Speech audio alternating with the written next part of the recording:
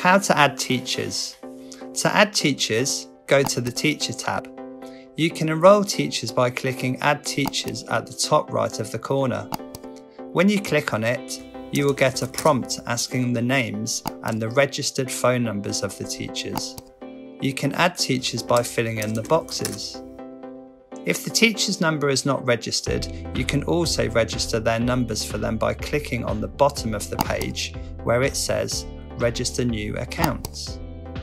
When you need to add more than one teacher, you can simply click on the bottom left of the page on the tab which says Batch Add Teacher. You can then add up to 50 teachers, obviously one per time. To add them by batch, you can prepare all their information according to the Excel format beforehand and then just paste it into the box.